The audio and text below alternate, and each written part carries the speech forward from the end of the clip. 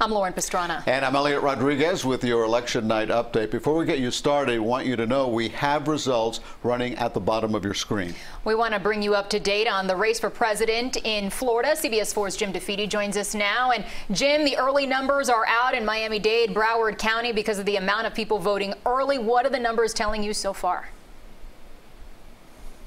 The numbers are telling me that Donald Trump is doing far better than many people thought he was going to do in Miami-Dade County. Now, again, it's relative. He's losing Miami-Dade County, but he's losing it, only by 9 points. That's statewide totals. Those are the statewide totals that we're seeing right now with Joe Biden ahead by a couple of points.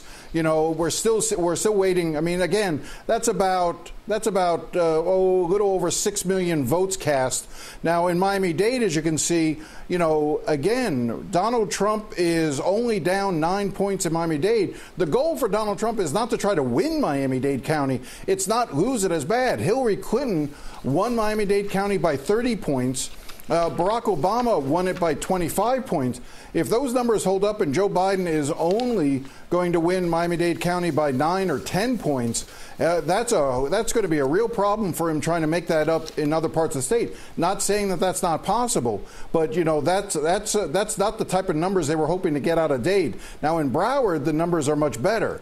You're seeing right there a 34-point advantage for Joe Biden. So maybe between Dade and Broward, you can make those two things up. Broward can compensate for the poor numbers of Dade if you're in the Biden campaign.